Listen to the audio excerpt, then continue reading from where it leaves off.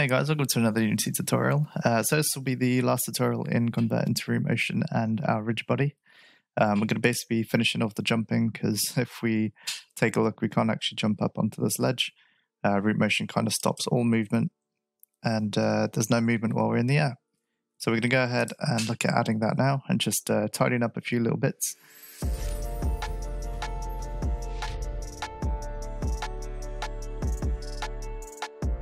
So what I'm going to start with is our camera. So I'm going to go into our camera controller script. I'm going to come down to position and rotation. What I'm going to do for now is I'm going to disable the smoothing and I'm just going to set it straight up. So we'll just do transform.position equals player controller dot camera target dot position.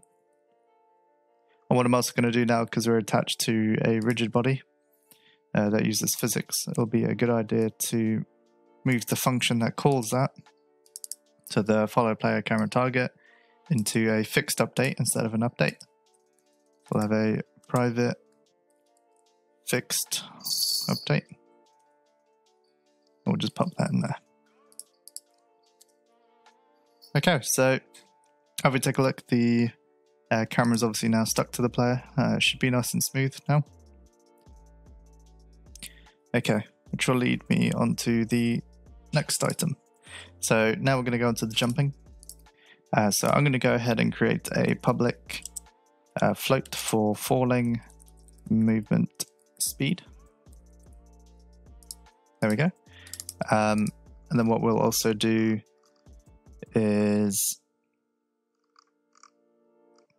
under movement, right at the bottom, where we commented out the original movement script line, we'll basically just add an if statement, and what we'll say is if jumping is triggered or is falling.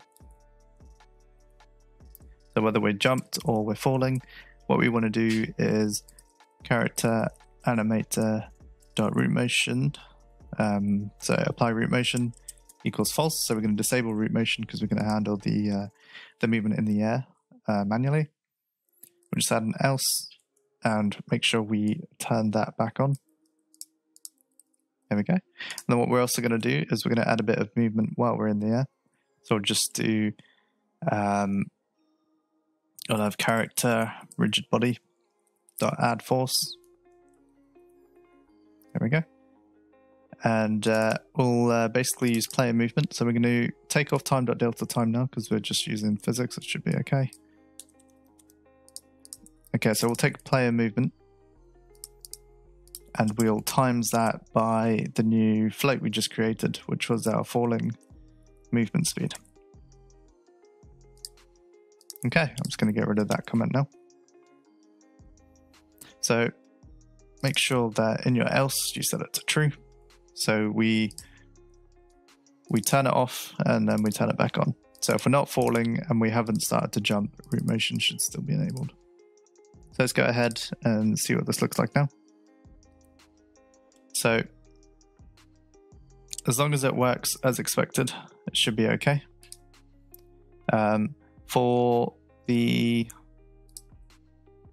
falling movement speed, let's set that to say like 6, or let's just set it to 1,000 just to make sure it's working,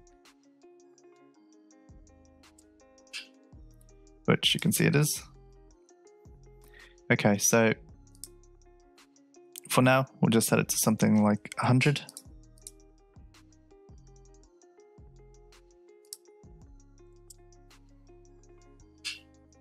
So you can see we can start to jump places with the jumping actually working. Okay, so that leads me on to another bug and one more fix we need to add. So falling movement speed, we're actually going to have 2 falling movement speeds. So let me just copy that, paste it down here. We're also going to have falling running movement speed. So when we're trying to move quick.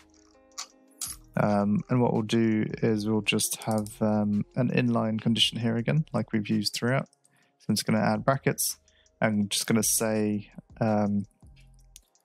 is walking with a question mark, and if it is, we'll just return our normal falling movement speed, and if it isn't, we'll return our falling running movement speed. Okay, so let's quickly just give that a value. We should have falling running movement speed. So I'm going to set falling movement speed to 50 and the falling running movement speed to 140, which means we can move more when we're in running. So I'm just going to hit Control to go into running mode. What I'm going to do is I'll just jump. Okay, so see that actually moves me way too quick. So let's dumb these values down a lot. We'll do falling movement speed to 10 and falling running movement speed to 20. See what this looks like now.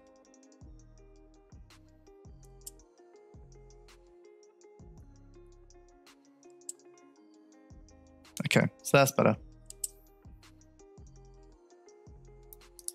All right, so now we got those working. What we also want to do is, you may have noticed a bug we have.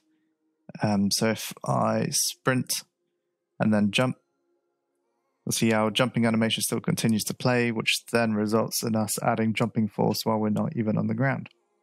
So what we need to do now is basically say if the character isn't grounded, play the falling trigger, and basically when the add force event is called, just don't.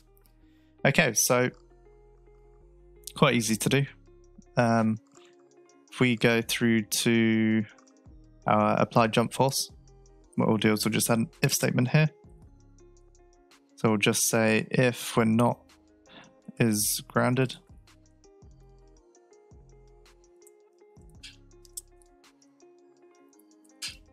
then return. Okay, so if we come back down to where we call all the triggers, you see here we call a lot of triggers. So we also have our falling trigger here. So I'm just going to duplicate that, and we're going to just change a few bits in here. So I'll do, we'll say if jumping is triggered and we're not grounded, then we'll just trigger the falling. So if jumping's triggered and we're not grounded, we'll basically cancel it. So let's see if that fixes our issue. So firstly, we'll make sure that we can still jump and everything works as it should. As you can see, it doesn't. So what we'll also do with jumping triggered, we'll also add another condition. So we'll say if not falling triggered.